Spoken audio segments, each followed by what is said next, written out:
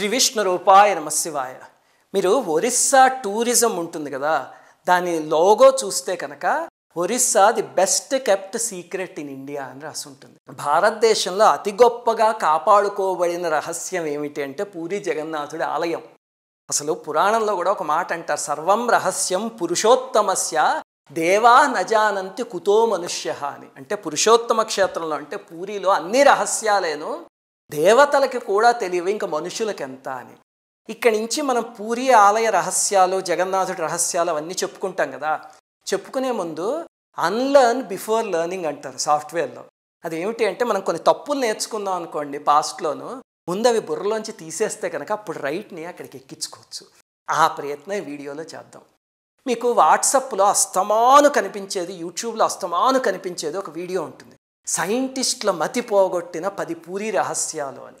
అవి చదివి జనాలు ఆహా ఓహో అంటూ ఉంటారు.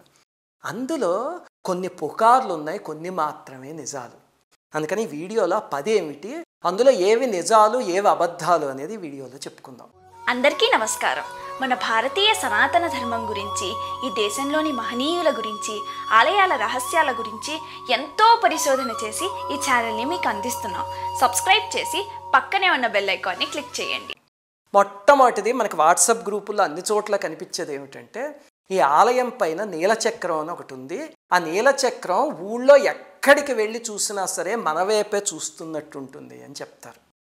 ఆలయం పైన నీలచక్రం ఉండడం మాట నిజమే, కానీ ఎక్కడి నుంచి చూసినా మన వైపే చూస్తూ ఉండడం అనే మాట అబద్ధం. మీరు దక్షిణం వైపుకి కానీ ఉత్తరం వైపుకి కానీ మాడవీధులు ఉంటాయి, అంటే గుడి చుట్టూ ఉండే రోడ్లు, అక్కడికి వెళ్ళి ఆలయానికి సెంటర్లో నిలబడి చూసారనుకోండి, ఇదిగో ఇప్పుడు ఈ ఫోటో నేను తీసింది అక్కడ నిలబడి చూస్తే అప్పుడు నీలచక్రం మీ వైపుకి తిరిగి ఉండదు, ఆ అంచు కనిపిస్తుంది, అంటే చక్రం యొక్క అంచు. అలాగే ఆలయం లోపల రోహిణీ కుండం అని ఉంది, ఆ ప్రాంతంలో నిలబడి పైకి చూడండి, చూస్తే కేవలం ఆ చక్రం అంచు కనిపిస్తుంది అంతే. అంటే ఇది పుకారు తప్ప నిజం కాదు. రెండవది, ఆలయం పైన పక్షులు విమానాలు ఏవి ఎగరవు అని విస్తృతంగా ప్రచారం చేశారు.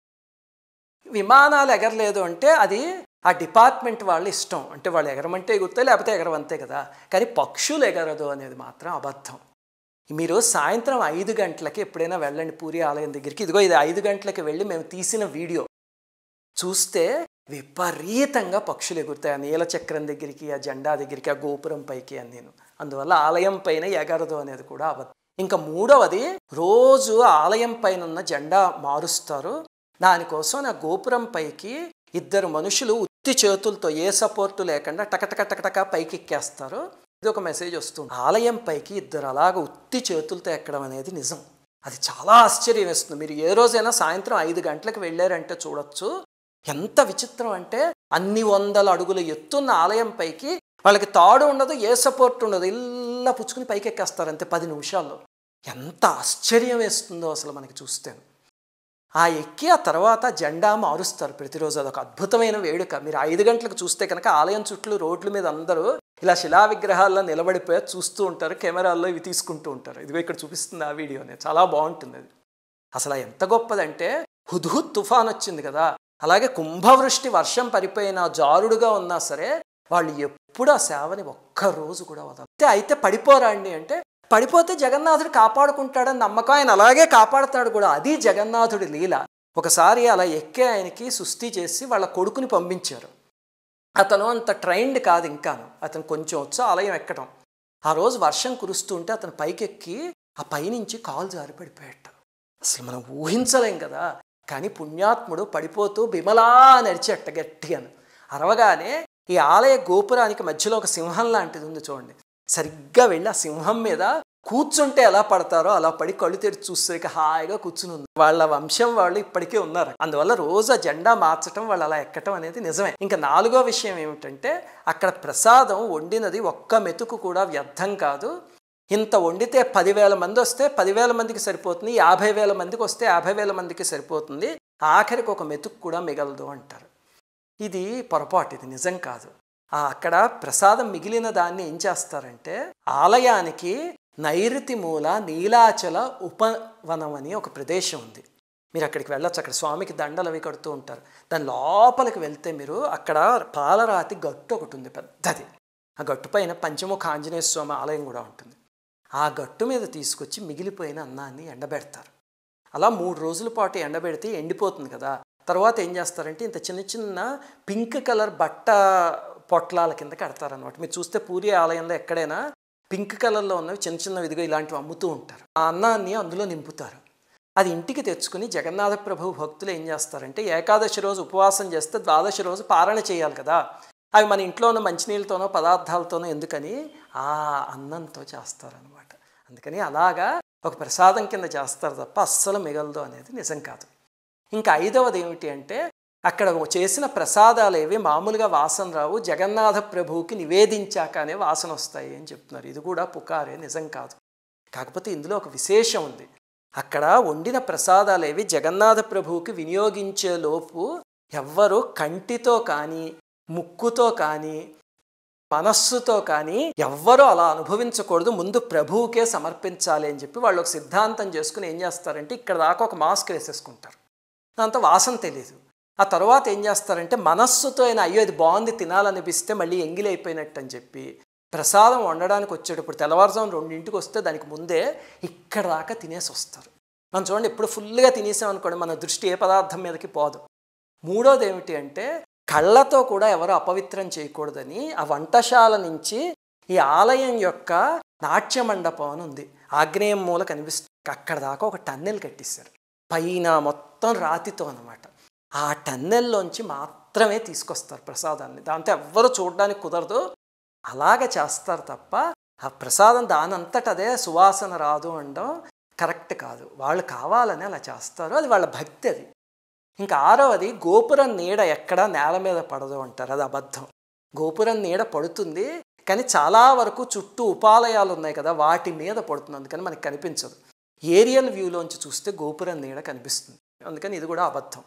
ఇంకా 7వది ఏమిటి అంటే సింహద్వారం దాటి లోపలికి రాగానే సముద్రపు అలల చప్పుడు వినిపించదు. రోడ్డు మీద చప్పుళ్ళు అవన్నీ ఉంటాయి కదా, వెహికల్స్ అవన్నీ. విచిత్రంగా ఏమిటంటే ఆలయం 2వ ప్రాకారం ఉంది, కూర్మ ప్రాకారం అంటారు. అందులోకి వెళ్ళగానే మీకు ఇంకా చప్పుడు వినిపించదు. చాలా ఆశ్చర్యం వేస్తుంది మీరు చూస్తే. ఎందుకు వినిపించదండి అంటే దానికి సైంటిఫిక్గా ఒక రీజన్ ఉంది, పౌరాణికంగా కూడా ఒక రీజన్ ఉంది. అవి 2 కూడా మీకు దాని గురించి ప్రత్యేకంగా ఒక వీడియో చేసి అందులో చెప్తా. చాలా ఆశ్చర్యకరమైన విషయం ఇది పూరి ఆలయంలో, ఇది పూర్తి నిజం. ఇంకా 8వది ఏమిటి అంటే అక్కడ 7 కుండలు ఒకదానిపైన ఒకటి పెట్టి వండుతారు. వండితే మొట్టమొదట పై కుండలోది ఉడుకుతుంది, అలాగ వచ్చి ఆఖరణ కింద కుండలోది ఉడుకుతుంది అని చెప్తారు. 7 కుండలు ఒకదానిపైన ఒకటి పెట్టి ఒకేసారి వండడం అనేది పొరపాటు. ఇది ఈ బొమ్మ ఇక్కడ చూసి అలా ఊహించుకున్నారు జనం. ఇది వంటకి ముందు కుండల్ని ఒకదానిపైన ఒకటి పేర్చిన ఫోటో అనమాట, చూసి ఊహించుకున్నారు. అక్కడ నిజం ఏమిటి అంటే వంటశాలలో అక్కడ పొయ్యికి 7 కన్నాలు ఉంటాయి, పెద్ద దాని నుంచి మొదలుకొని చిన్నదాని వరకు. అందులో పెద్ద దానిపైన రైస్ పెడతారు. అలాగనే మిగతా 6 పదార్థాలని పప్పు కూర అలాంటివన్నీ మిగతా వాటి మీద పెడతారు. అన్నీ ఒకేసారి ఉడుకుతాయి. అలాగా ప్యారలల్గా ఉడుకుతాయి తప్ప ఒకదాని మీద ఒకటి వర్టికల్గా పెట్టి ఉడికించడం కాదు. అన్నీ ఒకసారి వండడం కరెక్టే తప్ప ఒకదాని మీద ఒకటి వండడం కరెక్టే. ఇంకా 9వది ఏమిటి అంటే ఈ ఒక్క ఆలయం పైనే జెండా గాలికి వ్యతిరేక దిశలో తిరుగుతూ ఉంటుంది అని చెప్తారు. ఇది మేము చాలా వరకు పరీక్షించడానికి ప్రయత్నించాము, కొంతవరకు సక్సెస్ అవ్వగలిగాం. ఏమిటంటే ఇదిగో ఇక్కడ చూపిస్తున్న వీడియో చూడండి. ఈ ఆలయం పైనే కాదు పక్కనున్న అన్ని ఆలయాలపైన జెండాలన్నీ ఒకే దిశలో తిరుగుతూ ఉంటాయి. ఏ ఆలయమైనా అంతే. అలాగే మీరు ఒక కర్చీఫ్ పుచ్చుకుని అక్కడ నించుంటే కనుక కర్చీఫ్ కూడా అదే డైరెక్షన్లో ఎగురుతూ ఉంటుంది. సో ఈ ఒక్క అజెండా వ్యతిరేక దిశలో తిరుగుతుంది అనడం మాత్రం వాస్తవం కాదు. కాకపోతే గాలికి వ్యతిరేక దిశ గాలి దిశలోనే తిరుగుతుందా అనేది మేము టెస్ట్ చేయలేకపోయాం. అది బహుశా ఇంకోసారి వెళ్ళినప్పుడు టెస్ట్ చేసి అప్పుడు అది కరెక్టా కాదా అని చెప్తాము. కానీ అక్కడ ఉన్న జెండాలన్నీ మాత్రం ఒకే దిశలో తిరుగుతూ ఉంటాయి. ఇదిగో ఈ వీడియోనే మీకు దానికి తార్కాణం. ఇంకా 10వది అన్నిటికన్నా ముఖ్యమైనది ఏమిటంటే పూరిలో శ్రీకృష్ణుడు హృదయం ఇప్పటికీ ఉందిట నిజమేనా? ఇది బ్రహ్మ పదార్థం అని పూరిలో ఒక రహస్యం ఉంది. అది కొన్ని వేల సంవత్సరాలుగా వస్తున్న రహస్యం. అది దాన్ని ఎవరెవరో రకరకాలుగా చెప్తూ ఉంటారు. అసలు ఆ బ్రహ్మ పదార్థం గురించి ఒక వీడియో ప్రత్యేకంగా చేసుకుని అక్కడ ఉన్న రహస్యం ఏమిటి అనేది మీకు చెప్తాను. ఆ వీడియోలో ఇది వాస్తవమా కాదా అనే విషయం చెప్తా. ఇవి పూరిలో మనం సైంటిఫిక్ ఫ్యాక్ట్స్ అనుకునేవి 10. ఇప్పుడు ఇవన్నిటిలో ఉంచి తీసేయాల్సిన బ్రెయిన్లోంచి తీసేశారు కదా. ఇంకెక్కడి నుంచి మనం జగన్నాథుడి ఆలయంలో నిజమైన రహస్యాల గురించి చెప్పుకుందాం. శ్రీమాత్రే నమః.